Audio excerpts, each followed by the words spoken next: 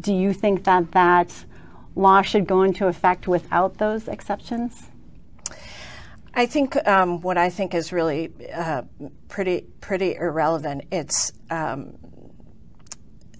really a matter of what the legislature will come together and do.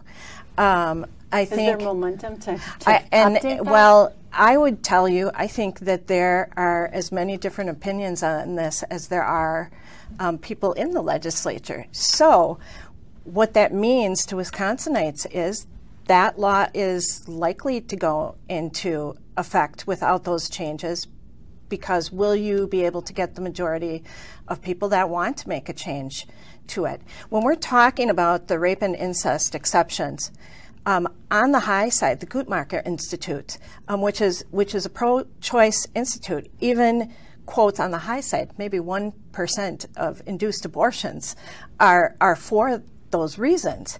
So they may be popular, but is it rational? I personally am offended by the talk of abortion as health care.